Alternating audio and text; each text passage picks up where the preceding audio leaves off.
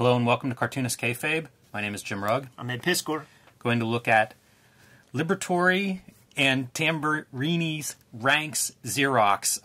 Kind of a cult comic, and I'm curious about how you learned about this, Ed. But first, I want to remind everybody to like this video, subscribe to our channel, and hit that bell icon.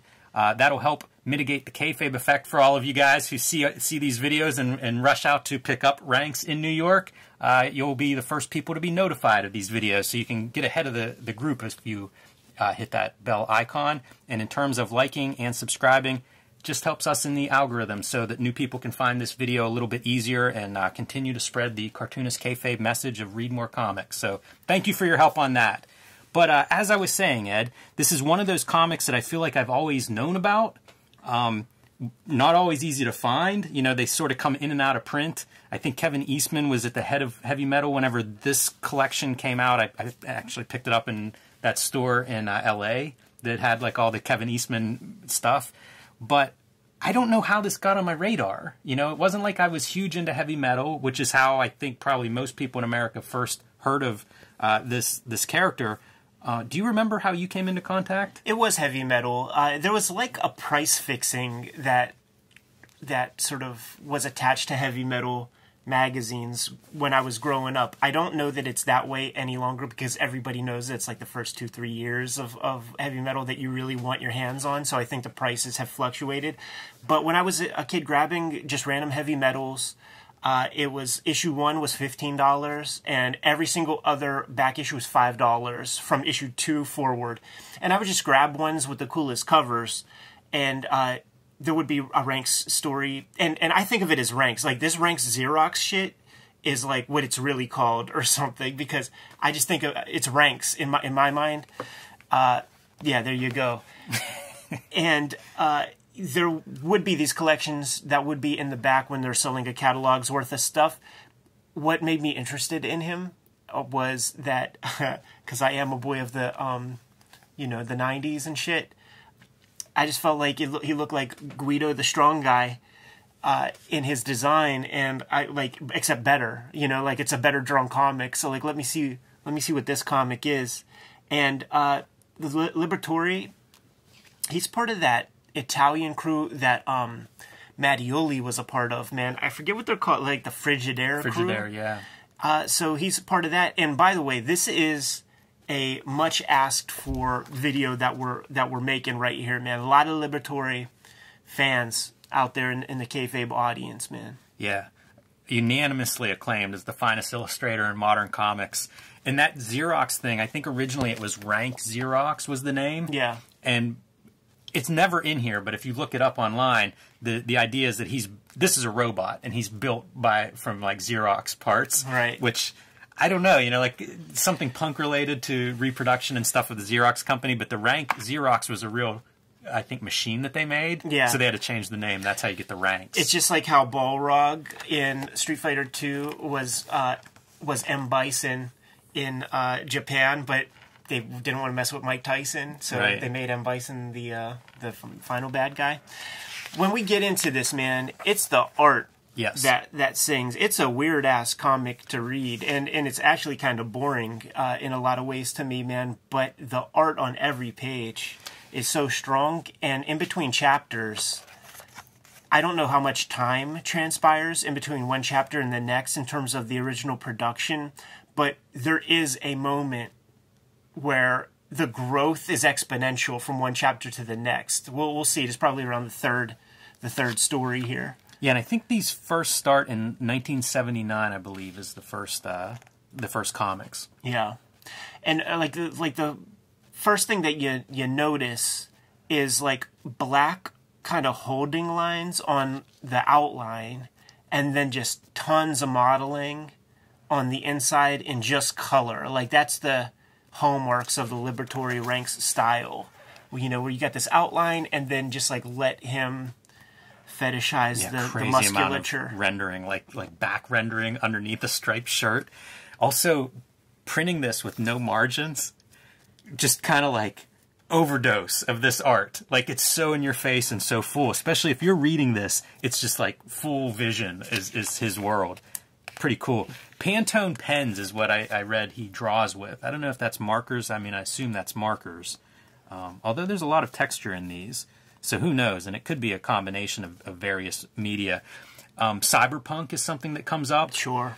But this is a seedy world. So we have Ranx, who's basically a robot who something's wrong, and he loves Lubna and kind of follows her around. And in order to, I don't know, earn her love, like you see she's thinking of a hypodermic needle here. Like he's on the seedier side of wherever he's at looking for drugs and money to make her happy. Look at that stuff, man. There's such cool designs and just even background characters, vehicles. This is that like extra level of imagination that I can't imagine. You know, it's like it's hard enough to learn to just draw, and then you're coming up with a whole world. And Liberatore, like it's a whole vision. It is. It's exceptional. It's extraordinary drawing. Like, you know, you look at him smashed on the ground, arm foreshortened, finger foreshortened, like a folded up wrist on the ground. You know, impossible. And now you're not even just drawing it, you're also doing all the rendering of like your tendons and veins all stretched out there. Highly referenced. Like these figures are just highly, like this dude has a million bodybuilding magazines and photographs like all around him because none of it is fake. I see so many other artists in this stuff too, from like Brendan McCarthy, bits of Jamie Hewlett, Richard Corbin. I think Charles Burns was involved with that Frigidaire Italian collective as well at some point, although it might have been a couple years after this comic at least.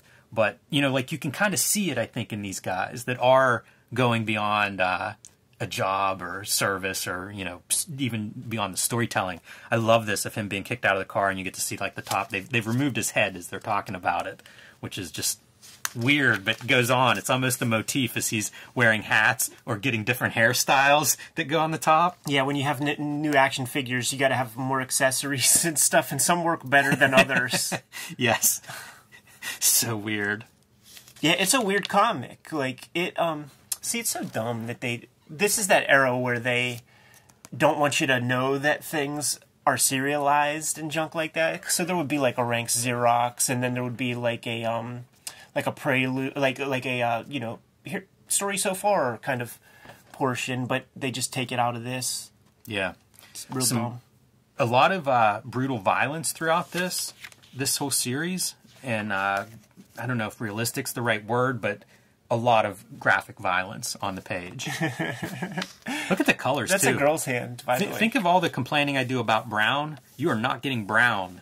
Is they're like sitting down to have lunch? No, super cool lighting. I was looking at this stuff and just like the compositions are just so well thought about. It's not easy to draw like a crowd scene like this where a bunch of characters are acting and moving in different ways and none of them look static. Yeah, being able to do some movement like that hand crotching that dude, like you get a little bit of movement, just a few of those lines. This kind of style, it's very hard to do that. Yeah, and a lot chaos, of it is what your end pages are. Yes.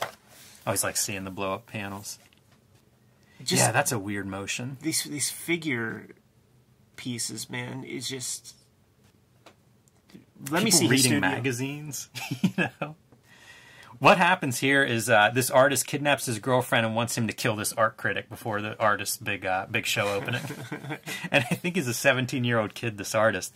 This is a funny thing where like there are symbols in his word balloon. This happens from time to time, usually when he's resetting. You know, sometimes he gets shut down or they switch batteries and then he has to be like rebooted. Kind of an odd. Just the whole concept is sort of strange. I don't know what was going on in the Italian comic scene at the time, but this feels like wild stuff for America. I see things like some hard-boiled elements in this. Totally. Because we're going to see Ranx basically pushed to his limits, you know, like destroyed and rebuilt. Yeah, like good gun. Like this sex stuff, that's like, you see that in hard-boiled? Yeah. But there are even like whip marks across her ass. And I love anytime we see the inside of his skull. Yeah, man. Around here might be where, like, the new chapter.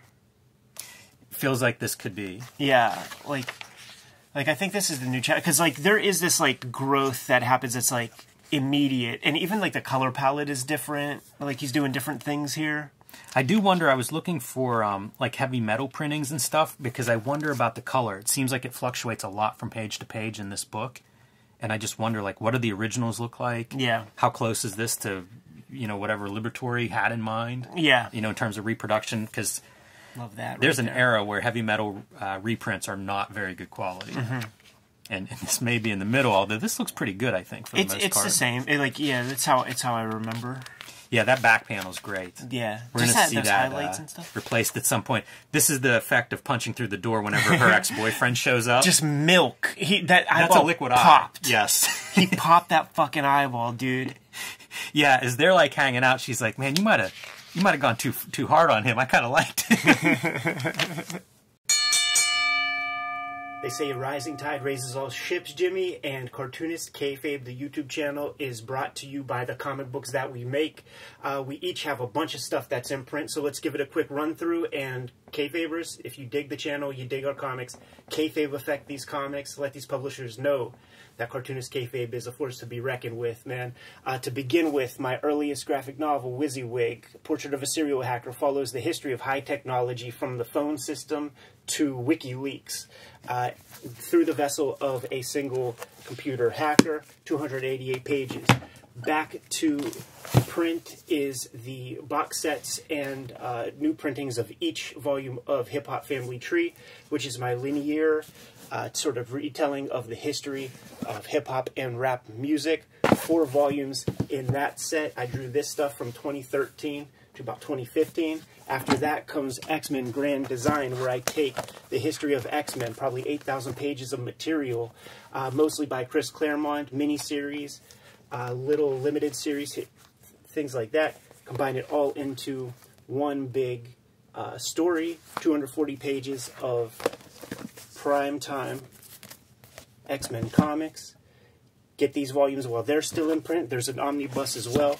The stuff that I've been putting my energy to lately is Red Room Comics, Murder on the Dark Web for Fun and Profit, The Antisocial Network. This trade paperback is on stands today. Collects the 2021 issues of Red Room and lots of extra material in the back. Coming up in March is Red Room Trigger Warnings, issue number 1, going to be coming out on a monthly basis. Every issue completely self-contained. This is the cover that's going to be on the racks in the stores. These are the variants to go along with these comics, including the Jim Rugg, by way of Robert Crumb, Zap Comics Zero cover. I'm going to go in reverse order, Ed, and start with Hulk Grand Design. This is my next book that's going to be available in comic shops everywhere starting in March, but you can pre-order it now. This is a retelling of the Hulk history, celebrating 60 years of the Incredible Hulk coming in March, and 10,000 pages distilled down into 2 oversized issues. And these are some of the variant covers that will be available for Hulk Grand Design: Ed Piskor, Peach Momoko, Marcus Martin, and now Jeff Darrow. Yes. So you can order any of these at your local comic shop. These are not retailer incentives, so just let the comic shop know which cover you want. Get all the covers if you want to. They won't cost anything extra. And pick this up in March, but order it now next time you're at your comic shop, or call your comic shop. Let them know about Incredible Hulk Grand Design. You can also still get Street Angel, Deadliest Girl Alive from Image Comics, a homeless ninja on a skateboard. This collects 8 complete stories of the Deadliest Girl Alive and is available wherever books are sold. And the Plain Janes, my 500-page homage to shoujo manga about a group of high school kind of outcasts who start doing public art around their community and get all kinds of trouble as a result of that. One of the first young adult graphic novels. This thing actually began in 2005 and was just completed in 2019. So you can still pick that up, again, wherever books are sold. Now that we're done paying the bills, back to the video. And this is him juicing up. Rips a light post out and pulls out the battery unit and is like, fix me up. And that's, of course, whenever these gang of toughs decide they're going to jump them. And he's basically turned off whenever they're switching batteries out. Messes up by kicking him in the ass, and that's enough to close the battery door and bring him back online. That's a good image. It feels like something you'd see on a t-shirt or a book cover or something. They did license him in a lot of ways, man. I think there were shirts and stuff. These dudes aren't too happy whenever he plops down in their train car. Check back in later.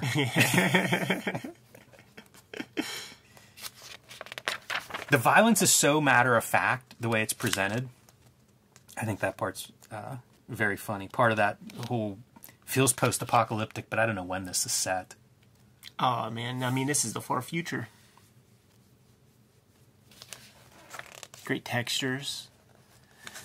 And, like, you've seen versions of this where like, you know, there's a pillar with, like, the marble texture got kicked out by dumb kids and stuff. Yeah, it's true. Very lived-in world. Cameras everywhere, too.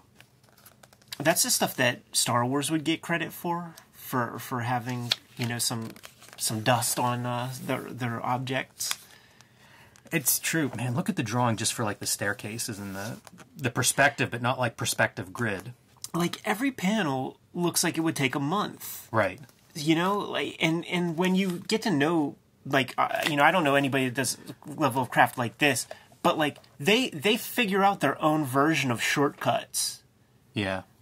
Yeah, you kind of have to, but also, like, I don't know. Yeah. How much shortcut can possibly exist on here? Like, background, you know, levels of background, like multiple levels of background. I love this Popeye arm wrestling machine. If you look, it's almost like the face is just rounded. Mm-hmm. There's like a glossy highlight. Totally. To show you that that's just smooth. It's not a mouth opening or anything. Right. It's just painted on graphics. Yeah, those little kind of details are great. This guy tries messing with them for a minute, and he just grabs, like, his couple of his chins. Yeah, grab some of the blubs. Amazing when he goes to a landscape in a house or a car. Like, all of the details work. I just don't get it. I don't either. I don't get how you're so good. It has, like, the straight-up Lacoste shirt that, like, my grandpa had and shit. Lost this hat again. Gotta lose the hat a lot. Show off the gimmicks. That's a pretty funny hat for him. It works. You know, I mean, you're switching out your hats. That's a good one. That's how I think of him with that hat. These pants are just absurd. Yes, and that's what you end up with on this cover. I mean, you know, cover up the face, you got hawk or animal. That's true. That's true and scary. Now we're getting kinky. Yeah, so he's finally reunited with his love. And in a bulletproof case is what they've got him trapped in, because they want him to go to New York and do Broadway play about Fred Astaire, and he needs to learn the routine in like 24 hours. And due to being a robot, I guess they think he's up for it. Did you ever read Breathtaker, the DC Vertigo series? Looks just like this version of him, because he wears the little round glasses, and he's like male pattern baldness, you know, big receding hairline, and really looks like that image. That's a pretty great image, too. Speaking of, like, sci-fi, if this is running in heavy metal. Yeah. Yeah, it's like, is there collage elements? I don't think so. That's drawn, huh? Do you think he's influenced by Corbin? That's a good question. Because I feel like Corbin's big in Europe, you know, it's...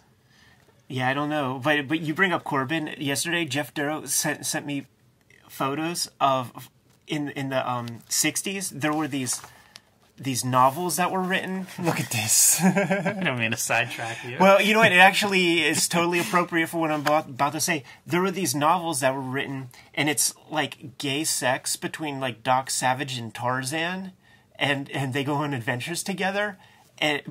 So it's prose, but it will have like color plates, and it's Corbin. Really? Yeah. I'll show you. It sounds like fan fiction, like Dojinshi or something. It does, but it's so great because it's like you got these two super butch characters, like Ranx, right? Sure. Super butch characters, and then you got them doing gay shit, and that'll just piss off your homunculus. Hey man, no, what are you guys doing? That's too much. But like this right here, do you think when Liberatore is painting this or using his Copic markers or whatever you were saying, do you think he's cracking up the entire day? Like, now I know that these are Italians, Europeans, whatever, and they have different standards of underwear than we do here on the mainland United States.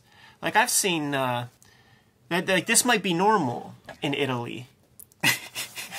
But maybe it is, but a giant cyborg robot dude dancing Fred Astaire probably isn't. I have a feeling he knows this is entertaining. Tapping those feet together. Like, wouldn't you love, if you did that page and I come over, wouldn't you love to have like your stack of like, oh, here are my latest pages, you know, and you're like flipping through, and it's like, boom. What?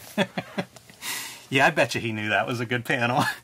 And then playing the hits, like, let's get two. That's really cool looking. You know, like, talk about a weird thing to try to figure out a good panel. Like, that's amazing looking. Superstar. I even like he's designing like the giant turntable as part of the stage. A whole stage setup. Beautiful. Yeah. And it's like, it's funny, but you could imagine it like really being there. And now Ranx spies his girl making a move on the dude, the producer of the show. It's when you have stuff like this, man, with these blues and these oranges, and you say Corbin, and I say hell yes. You know, like purple shadows on pink fleshy skin. I don't know how much you looked at the crowd, Ed, but like all these figures are fully drawn. Yeah. You know, and they're tiny. Like they're really small. It's that clear line, man. Yeah, I guess so. It's interesting to see because these are just basically line drawings compared to this kind of rendering. Mm-hmm. Like on the same page from the same artist. Of course he can draw everything. And this is that thing where he would probably just do like a splash of color and then, you know, do a little modeling here and there. Like maybe that's the extent of the shortcut. Yeah, maybe. Sometimes you'll see those guys that paint like a Bisley kind of 2000 AD painters, and they do.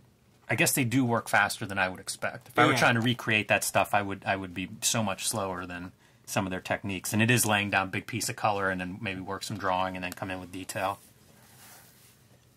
Good shot of that back panel. Do you think, like, a lot of people who draw this kind of stuff, like Bisley, they are bodybuilders. Strong dude, like Greg Capullo, could draw a heck of an arm and stuff. Bodybuilder. I've never seen Liberatore. Do you think he's he's Ranx? Yeah, I don't know. Could be. Because the anatomy is too good consistently to like not have like a really, really good set of reference nearby. You know, is he posing himself? Is he posing his friend? Right, studio mate or somebody knows. I have no idea like how much he worked with models or how those models were, you know, how that setup worked. So it's possible he had a guy that was a model for Ranx, because why not? If he was working with models with anybody. I think it's safe to say, like, if he did it, I would be very, very extremely fucking shocked if he didn't have a lot of models. I agree, but the part that's wild to me is it doesn't feel stiff. You know, like for being so detailed, like. It's funny you say that because stiffness to me is a part of Liberatore. Like, it does feel stiff to me, but like not in a bad way. Stiff might be the wrong word, because I mean, like, it feels solid. Yeah, you know, like it feels like there's good weight. That's a weight 3D. It feels like that's a thing. I think of stiff as like I wonder what the word is that I should be using. Posed, maybe posed. I don't know, because that feels posed to me too. I don't know how to explain it. I guess certain you know what it might be as a photo reference? Yeah. Because there's a photo reference thing where there's a lens, and the size of the lens definitely distorts. She has the dimples, dude. Mm-hmm. The little thumb gimmicks. This reminds me a little bit of Frank Whiteley. Mm-hmm. Which, again, European guy. Oh, we didn't comment, but this is one of the funnier headpieces because it's like somebody else's head top, like clearly a different haircut. I think that's so funny. And he's been running around this whole chapter with that. The good Grolix panel, too. So that is the first book in this series, and I think there's actually more than just these three. I don't know if there were more books published, but there's a like collection, and it features more work, I believe, than just these three books. And I had brought this. This was something I got around Angoulême, and it's the same book, but you know you can see like the color is a little bit different. It's also different paper. This is an uncoated paper. But I also like seeing how they cut this stuff up. Yeah. That can be really interesting because, you know, this is, what, a page of comics, but it's 3 pages in a paperback book. So that's kind of neat to me. And if you actually go through panel by panel, there are panels that are arranged in a different order in this book. And I don't know if it's to fit the page layout or if they're actually, you know, think it reads better once you start, like, kind of chopping this stuff up. Because I've done that before whenever I took a Street Angel comic and made it a webtoon. And it was like, I changed panel order. It was a very weird thing. But I do think this printing is kind of neat. A little bit different. Yeah. Yeah, it seems more sensitive. It looks good on uncoated paper, actually. Yeah, I never seen it like that. Man, I'd love to see some of his originals. Yeah, for sure, man. Because all that work is being done. Like, dude, if it is markers, those are very stinky markers. And, like, I have stuff from the 90s where I use like a black Magnum for like a big piece of black because I didn't want to waste my little tube of Higgins, you know? And those pages still smell of the Magnum. 20 years later. So, and they've probably bled weird and stuff since then, and all kinds of stuff. Like, I always wonder with this kind of color, like, does that hold up? That's a good question. But I don't know about archival markers in the 70s and early 80s. That's a good question, man, because I definitely, like, Prismacolor markers, like, do not, you know, they definitely wash the fuck out. Super cool, man. Wild. So I also brought that just if we're looking at like what Liberatore stuff we have. This is a Catalan Communications. You know, a lot of the European artists that I would hear about, this is probably the first place I would see them. And this is a collection of short stories. The other place that we looked at a piece of his, I love those end pages. I just love that color scheme. Was he did a Batman black and white story. And the Batman black and white story, of course, is in black and white. And you'll see a couple of those in here. I like his colors so much more than... I guess that's kind of a hybrid there.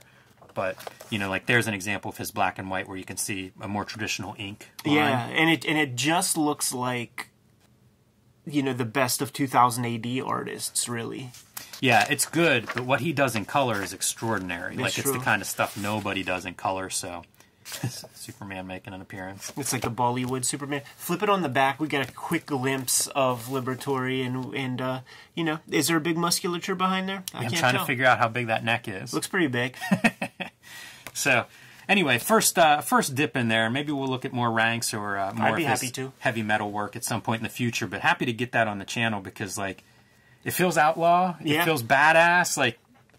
The people showed up in a big way for Heavy Metal issue #1. A lot of people have been asking for us to put Ranx under the microscope. Here it is, man.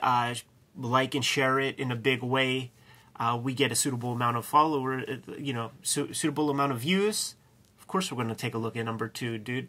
Yeah, it makes me want to go out and kind of dig in and see what other work he has out there that's available. We're going to get some comments directly below this video. In the meantime, guys, like, follow, subscribe to the YouTube channel. Hit the bell so that we can notify you whenever we have new vids available. Once again, it mitigates that kayfabe effect. If you've never heard of Ranx, which will be something that comes up, you know, like it's always fun introducing people to new stuff, especially if they, you know, came to us by way of Wizard magazine or whatever. You're going to want to get your hands on this because it's in and out of print all the time. So, you know, like and subscribe, you hit the bell, like you're going to be able to get first dibs on what's on Amazon and what's on eBay. What else do we have out there, Jim? Pick up Hulk Grand Design. It'll be out in comic book stores in March. You can pre-order that now with your local comic shop, and I encourage you to do that because there are different covers. So let your comic shop know which one you want. It's the easiest way to guarantee you get the cover that you want. But just bring up Hulk Grand Design to your local comic shop. That's what I'm trying to do right now is raise awareness of the book with the comic book retailers. So let them know we sent you. Let them know it's on its way in March. And let them know you want copies. Hulk Grand Design. March is kayfabe month, man, in the comic shops. And furthermore, so is April. Because your comic is going to come out 1 month after the other. Red Room Trigger Warnings is beginning in March. And is going to be a monthly comic for 4 consecutive months. Every issue completely self-contained. Trigger Warnings is the 2022 season of Red Room Comics beginning in March. And you can read those comics on my Patreon before they hit paper. We have links in the link tree directly below this video where you can get to all of that stuff. Support our comics. It keeps the Kayfabe channel going. What else, Jim? Subscribe to the Cartoonist Kayfabe e-newsletter at the links below this video. You can also find Cartoonist Kayfabe t-shirts and merchandise at the links below this video. Another good way to support the channel. Jimmy, given those marching orders, we will be on our way. Read more comics.